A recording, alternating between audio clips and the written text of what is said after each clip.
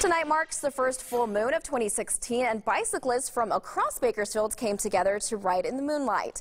23 ABC's Ken Masenchi joined the riders and has more for us tonight. Ken.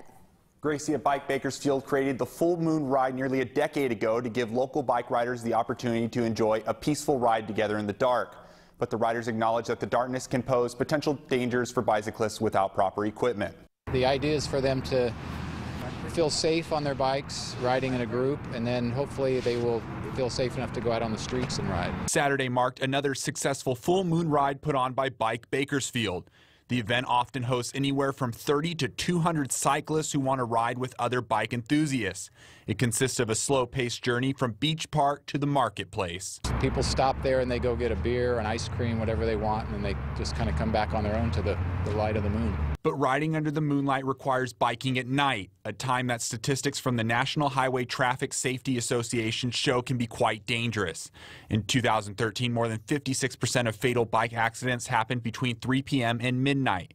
Bakersfield rider James Teedy says staying safe at night is all about bringing out the lights. Visibility's sake, that's really it. I run two, which kind of helps, and they both blink, so one hopes that while a motorist is driving along, they'll see two blinking lights and it'll really get their attention. Bakersfield has had its share of fatal bike accidents at night.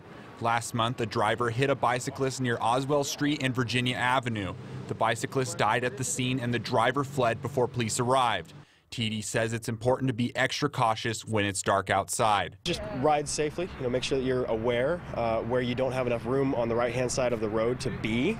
I'll get out into a lane. I'd rather be in the middle of a lane, in the middle of somebody's field of vision, than on the edge of it where they may not see me at all. And the next full moon ride is scheduled for February 22nd and is open to riders of all ages and skill levels. As for the fatal hit and run, police are still looking for the suspect. In studio, Ken Masenchi, 23 ABC.